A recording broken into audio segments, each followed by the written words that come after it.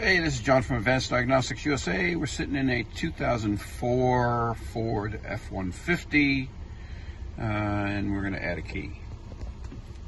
So we go to the menu, and we connect under Immobilizer, and we hit OK, and then the token use, yes, loads up Ford, switch ignition on. Okay, ignition is on, and there's our ident screens. And let's look at keys programmed. I always do that first. Keys programmed are 2. And the key we want to add is the key that's turned in the ignition right now. So we're going to go to add key. Okay, hit the green check. Okay, switch ignition on with the key to be programmed. Okay.